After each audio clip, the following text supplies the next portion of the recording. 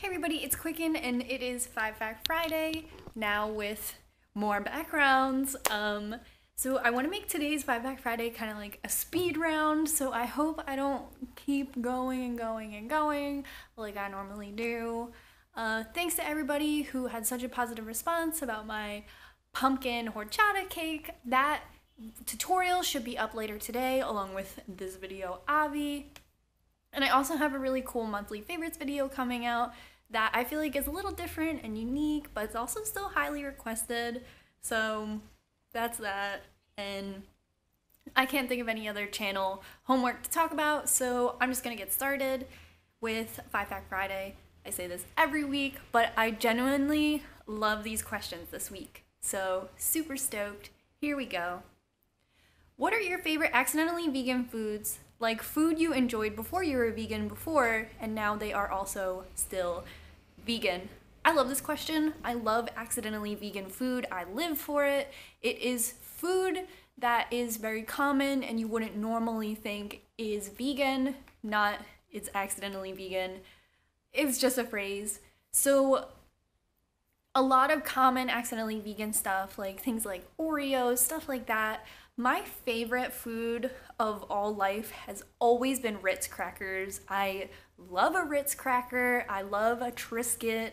I think that that is great. Uncrustables, the little peanut butter and jelly sandwiches, I love those. And I swear my entire elementary school and possibly middle school life, my grandma made me Ritz cracker peanut butter and jelly sandwiches, and she would put 5 in a bag, and they were so sticky and so gross, and I loved them, and she made them for me for years. And then when I got older and started making them myself, I was like, this is wildly tedious. I can't believe this woman did this for me for years. So that's one of my favorite foods of life. I also love, I used to eat peanut chews all the time. They are a candy that's actually made in Philadelphia, but I think they are a global thing.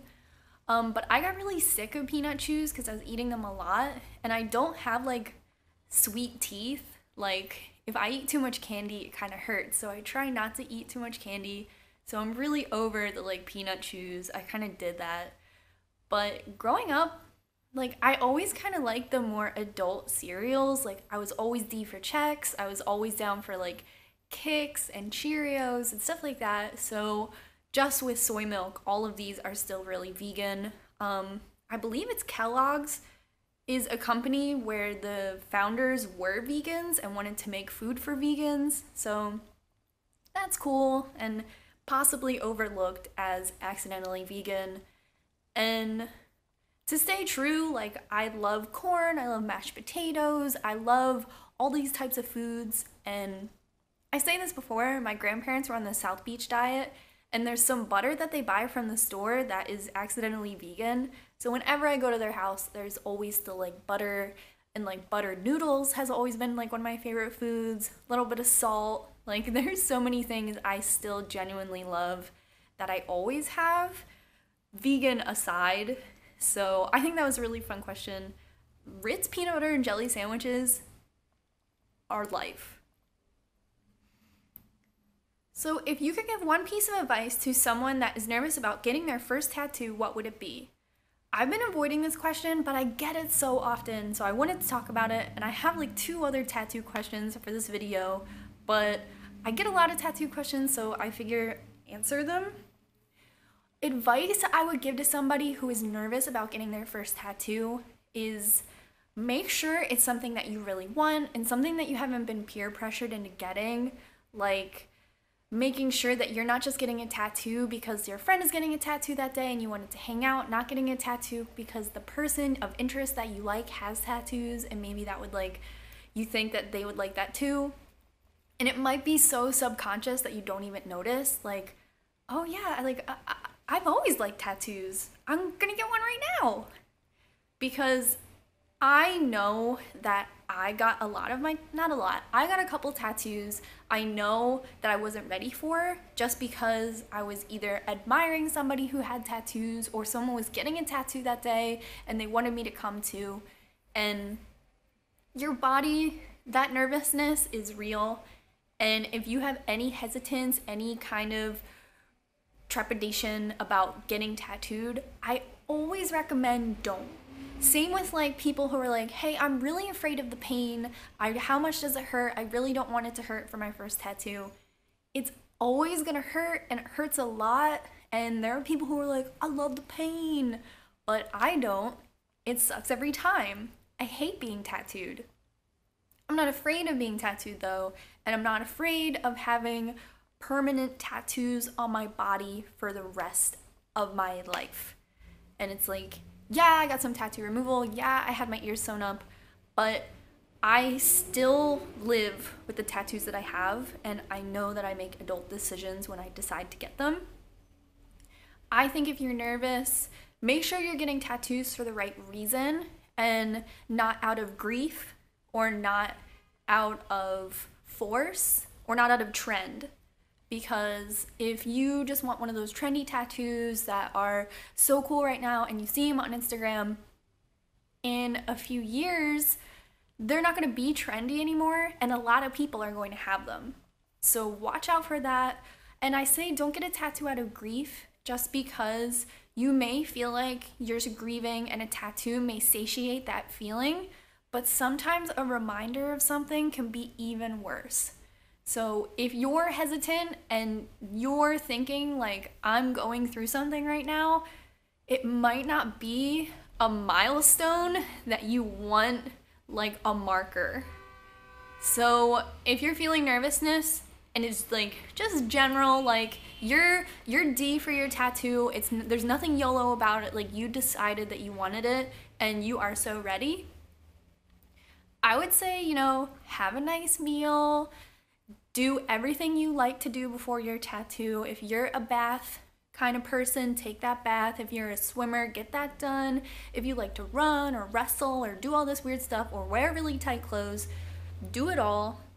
And, have some of your creature comforts available for you. Your favorite movie is ready. Your favorite series on Netflix you're ready to get into. Some food you like. All of these things may help you because they definitely help me. And if you're nervous, do your rituals. Do you like to go on your phone? Do you like to check your Instagram? Like, have everything ready for you and take a nice breath and get ready to get painfully zapped because tattoos hurt.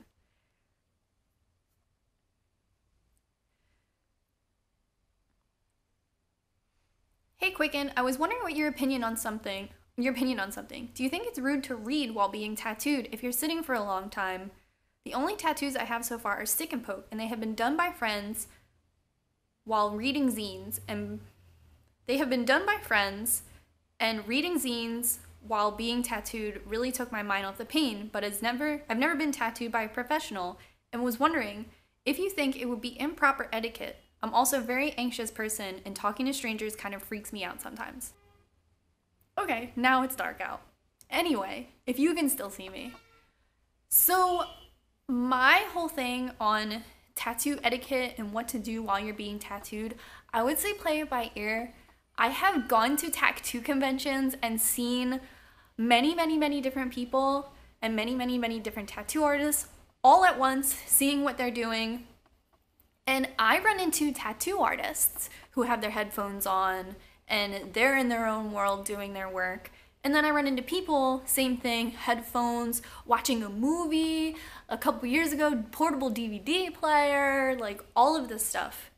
And I think that that's acceptable and I've seen it done before. So if it's something that you feel like you are gravitating towards, I've seen it done and I don't know if there was any improperness to it. Me personally, I am kind of conflicted because I am such a baby when I get tattooed. I hate it. It's excruciating. I wish it was over. Like, if I had something to get my mind off of it, it would probably be a lot smoother. But honestly, I have such strong feelings for my tattoo artists. I feel like there is a bond between us, and I like to just sit and be with them.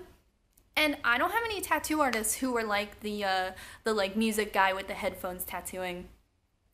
every tattoo artist I've ever had has tried to strike up a conversation with me, and from social anxiety to another, I have a really hard time talking. As a hairstylist, I have a really hard time with small talk, even talking to my clients. Even when they initiate the small talk, I'm still just like, but genuinely, my tattoo artists are usually like the chillest people on earth. They'll always give me a little something to take with me, a little bit of advice or a story or some sort of knowledge.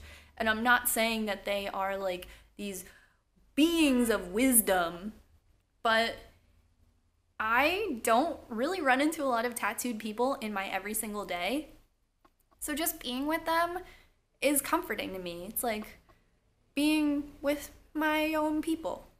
So I like to be with my tattoo artists, and I don't really like to ignore them while they're doing their thing.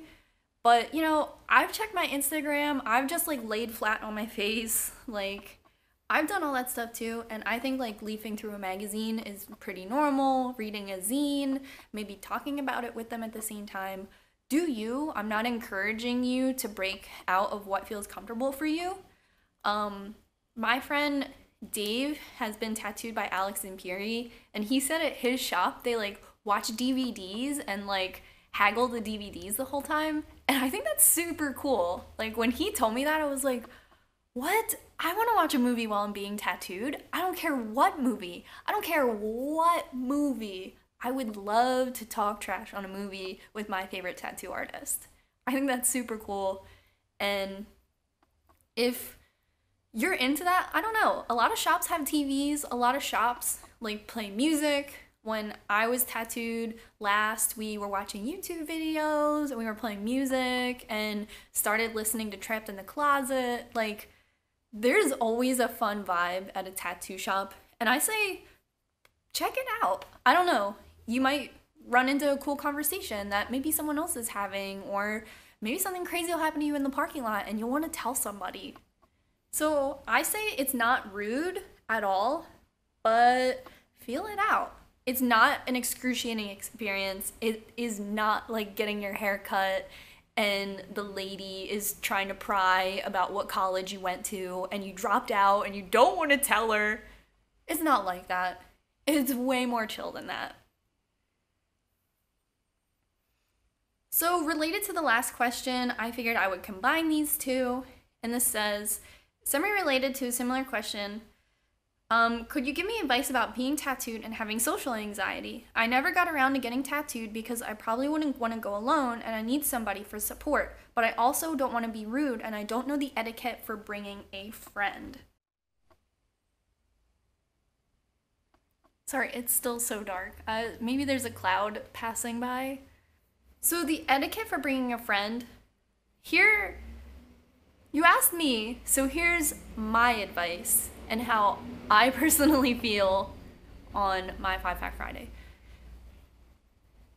I generally go to tattoo appointments alone, and like I just said in my previous question, I really admire my tattoo artists, and they are my family, they are my parents, they're my doctors, like, they really mean something to me, and just being around them and being in their presence usually offers a comfort to me. But at the same time, I only get tattooed by like a couple different people, so when I see them, it always feels like I'm catching up with a friend already, or that my tattoo artist is like protecting me if I feel like I am feeling nervous or in pain or I'm scared. But I have brought friends to tattoo appointments before, and it's super common. I like don't bring everybody you know. I say definitely just bring one friend and one pretty chill friend, not your like super eccentric and freaking out friend who would be like, I'm afraid of needles, I can't believe you get that, doesn't that hurt, aren't you bleeding? Don't bring that friend. If you have that friend, that's your friend at home. Bring your chill friend, or bring your supportive friend, bring your family. But it's not uncommon and it's pretty normal. I see it all the time, but I have also been disrupted by people bringing a ton of friends, like while I'm also being tattooed and they're being tattooed like in the same room or same building. Definitely been disrupted by that before. I've been disrupted by the freaking out friend, and also the like girl being tattooed for the first time who brings her entire entourage. Like, it's way more chill than that. When I got my shark tattoo on my ribs, it was really painful and really hard for me to talk and communicate during it. So when I got my shark finished, I brought my roommate, my old roommate, with me, just because the tattoo artist who was tattooing me, he was like vegan and really cool, and I didn't want to like just be like keeled over like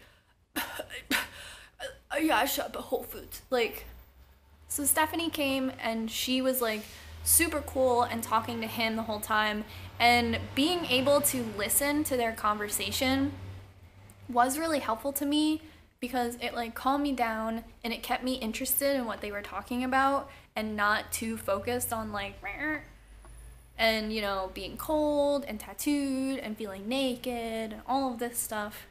So if you're getting like a giant project tattoo, totally bring somebody. You're gonna need some help. I feel like when I get my back started, I think John is gonna come with me. But for like these little knick-knack pieces of tattoo that take like 2 hours and then I leave, generally I'm by myself. Tattoos hold so much weight and so much association that sometimes you can't control it, and you might want to think about who you invite to your tattoos because they may become a part of your tattoo and they may become a part of your experience. And if you're not nostalgic, if you don't give, then that's great. But keep that in mind if you're bringing like a fair weather friend with you, or like your relationship is on the rocks and you're bringing your boyfriend with you, and in 3 weeks you might break up. Keep that in mind that you might like remember him holding your hand, all of this stuff. You look at the tattoo and you're like, it's gone. And then you hate your tattoo. So please, I like to keep that in mind too. Like, if I'm getting a tattoo and someone's like, oh, I've never seen a tattoo happen, can I come? I'm like, I don't know you. Bye. You're not a part of this.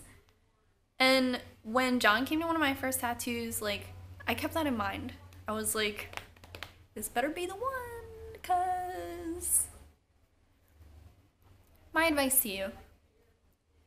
And my final question: when you and John are out and about and doing your own thing, do you guys still communicate throughout the day? Do you text and call, or do you just wait until you get home and talk about your day? I really like this question because John and I have such a unique communication. And I don't mean unique like we're the only people on earth who are like this, but this is the first relationship that has such a healthy communication for me that I'm like, yes. So John and I do not normally text during the day or call each other. I use Instagram direct message, and like I'll send him pictures sometimes throughout the day, or he'll at me in like something weird or like a picture of a dog. I really like that because my Instagram notifications are turned off. So I have to go into Instagram for my notifications to appear to me, and then I can kind of see them at my leisure, which is very like checking your email kind of thing. And I really like that because it really takes the edge off of like my dependency on my phone, because I do want to know what John is doing and what he's thinking, or if something happened. But that is reserved for like a phone call. So if I have a missed call from John, I know it's something important. Or if I have a text from John, I know it's a question that he needs immediately answered. But if it's something silly, then it's in my Instagram and I can check it at my leisure. There's no urgency to it, and I know that it's something lighthearted. This is the first time I've ever experienced this. When I was like 19, I was in a relationship that was like, I later read that it was like pretty abusive, because my ex would text me all day. And at first you're like, he's thinking about me, like, I'm so happy, you know, I'm out in this world. I would, you know, I do want to text him. Oh, I saw something silly. I want to tell him. I used to think that that was like appropriate and normal. You are snoring. You're so sleepy. You're having kitty dreams. So I used to think that that was normal and that that was like in love. But I later like deemed this like I like relationship jail, because when I would go to work, it always seemed like when I was the furthest away or the most like stuck where I was, it was when he would text me something urgent or something I needed to reply to, or he would start a fight with me or something like that. Something where like if I was texting, it would be inappropriate. And there were so many countless times that he would start a fight with me while I was at work and I couldn't text him back or I couldn't call him back. And I would feel 100% compelled to. And I would get in trouble at work all the time.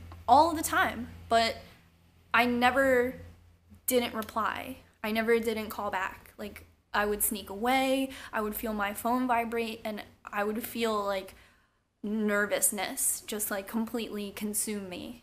And it was all of the time. And I think that texting me all of the time, every time we weren't together, was very abusive. Even if it was something positive or just like, hey, what are you doing? Hey, what are you doing? Hey, what are you doing?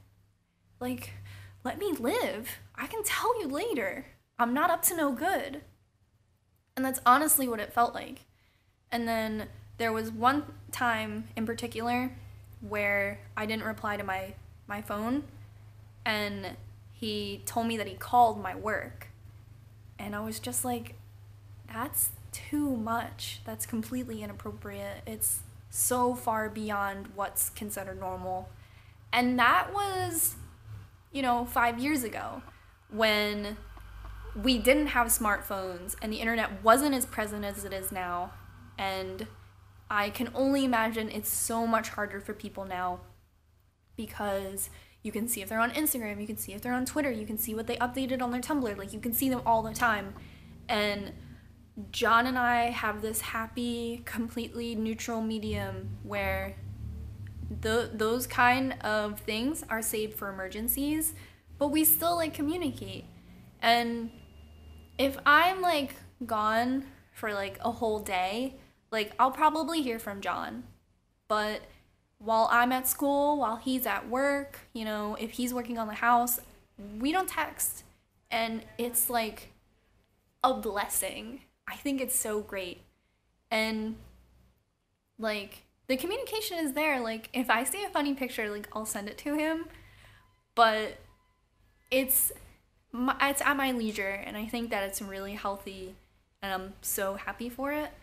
And it's really great because the other day when we had an emergency, when John called me, I knew to pick up. I knew it wasn't just like, oh, I bet he saw something funny, I'll pick it up next time. Like, John doesn't normally call me. This is urgent. So I think saving that for urgency is really great. But I think too much communication and too much constant contact was too abusive for me in my previous relationship, and it robbed me of a privacy that I always thought that I had, and it made me feel like I was up to no good when I wasn't. Like, even when I was at work or if I was at my parents' house, it just made me feel guilty all of the time. And I'm so happy that I could get out of it and be in this. There were times when John and I would text like throughout the day, but it was really early on in our relationship when we were like kind of just like seeing each other. And we kind of grew out of that right away once our relationship was established. But I think that that's really fun. Like, I remember that, but it was so casual. It was so lighthearted and just a little bit of a back and forth throughout the day. I also think that's cool. I don't necessarily miss it, but I know that it was like fun and lighthearted. And once we're together, like we'll kind of check our phones and like lay around and stuff. But is there another cat? Are you just gonna knock over my camera?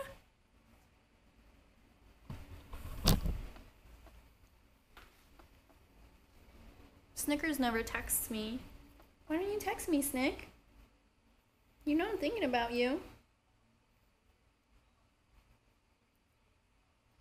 But yeah, relationship goals. Don't text me all day. But yeah, this is 5 Fact Friday. Stay tuned for the vegan pumpkin video. I think it's gonna be super cool. And there will be a monthly favorites video. And thanks to everybody for your support on Snapchat, if you know what I'm talking about. I love you guys and thank you so much. Your support means everything to us, and this is a family and I'm so happy about it. I love having the support system. Thanks to everybody who submitted and keeping 5 Fact Friday alive. This was probably super long and I didn't want it to be. I wanted it to be Flash Fact Friday. But it wasn't. All right, well, thanks again, and until next time, I love you guys so much. Bye!